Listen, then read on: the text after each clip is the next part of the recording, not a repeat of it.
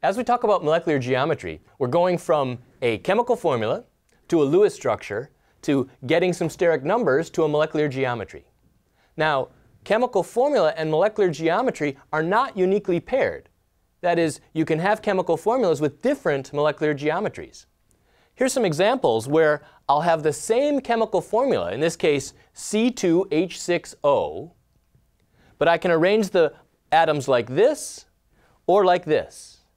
These two molecules have dramatically different properties. This is ethanol and this is dimethyl ether, but they have the same chemical formula. Molecules that have the same chemical formula, but the orientation of the atoms are different, are called structural isomers.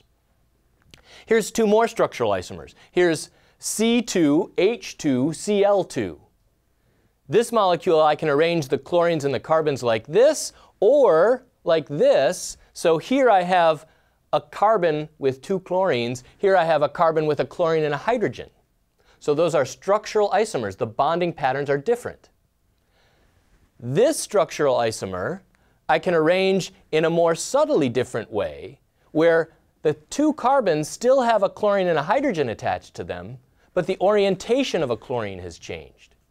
That's a more subtle form of isomerism, where the structure is relatively the same, the bonding patterns are the same, the connectivities are the same, the chemical formulas are the same, but an orientation has changed. This orientational change leads to stereoisomerism.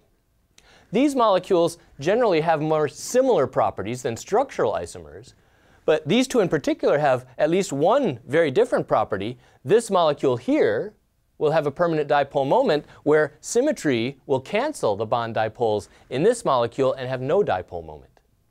We'll also have a dipole moment in this molecule. So these structural isomers could be distinguished by dipole moment. These stereoisomers could be distinguished by dipole moment.